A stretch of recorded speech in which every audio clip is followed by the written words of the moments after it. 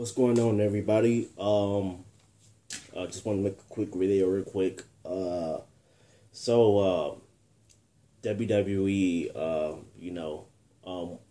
I hate when people say that it's fake. It's not fake. It's scripted, okay? And these wrestlers get hurt all the time. So tonight there was a pay-per-view, and one of the wrestlers, Enzo Amore, got seriously injured. He ran into the ropes head first, and his head snapped and it knocked him out. He was not moving for a while. So they stopped the match, and they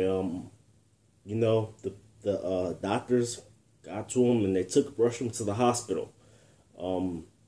I'm hearing that he's moving and everything now, so that's good news, I guess. He's moving and talking, so that's good news. So I hope it's nothing serious, and I hope it's a speedy recovery. So everybody, pray for WWE superstar Enzo Amore for a speedy recovery, and let's hope it's nothing too serious. I mean, they just got called up to the main roster a couple of weeks ago.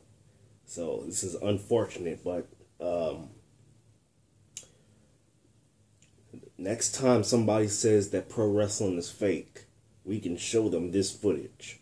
Or, countless injuries have happened.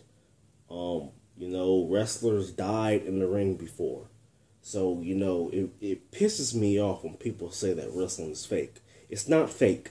It's scripted, but it's not fake. Alright? So, yeah, y'all. Just wanted to say prayers to Enzo Amore and Big Cass. Keep your head up, and hope to see you back in the ring.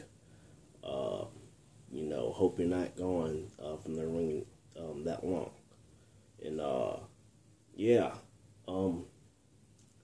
hashtag it in the comment section. Pray for Enzo.